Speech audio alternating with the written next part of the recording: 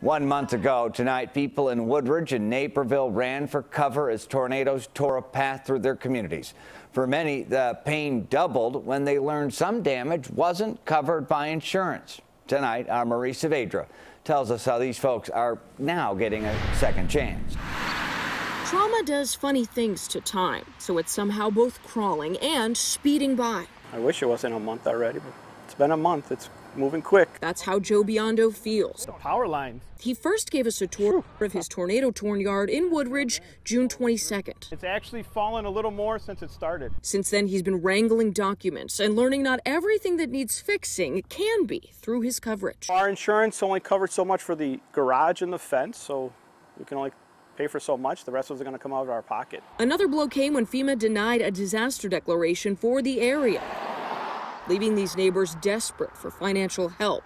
1 month to the day the tornado touched down, the U.S. Small Business Administration set up shop inside Woodridge Village Hall, opening up applications for loans to those hit by the storm. Your insurance may not be, speedy, so it's good to know it's another avenue that they can take that can help them in this time of need. The state of Illinois used DuPage County's tally of the damage to apply for the disaster declaration. Here they found 36 homes with major damage. That had a total of $2.6 million in uninsured losses. Then there were 127 homes and 6 businesses with minor damage.